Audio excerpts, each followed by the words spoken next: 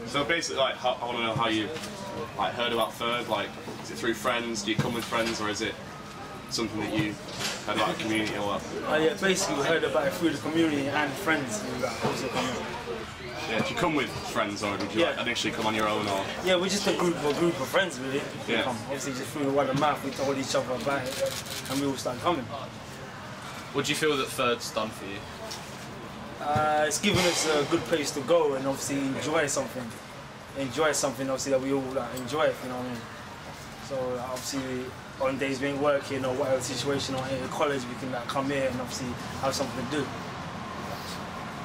So if you didn't have FURD sort of in your lives, what else would you be looking to do? Obviously, would it just give you an opportunity to sort of get an escape from maybe?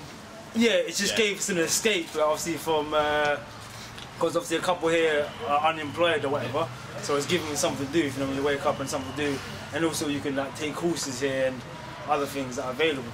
Yeah. Have you personally taken any of them courses? Yeah, I've done a couple coaching qualifications times. Yeah. Are they all subsidised through FURD, or do you have to? Yeah, basically. Yeah. Do you think that since you've been coming to FURD, you've increased your social circle? I was quite sociable in the first place, really. I got 1,000 friends on Facebook. Obviously it's just helped, obviously, because I didn't live around here, so obviously, yeah, it's made me very sociable around, obviously, Sheffield and whatnot.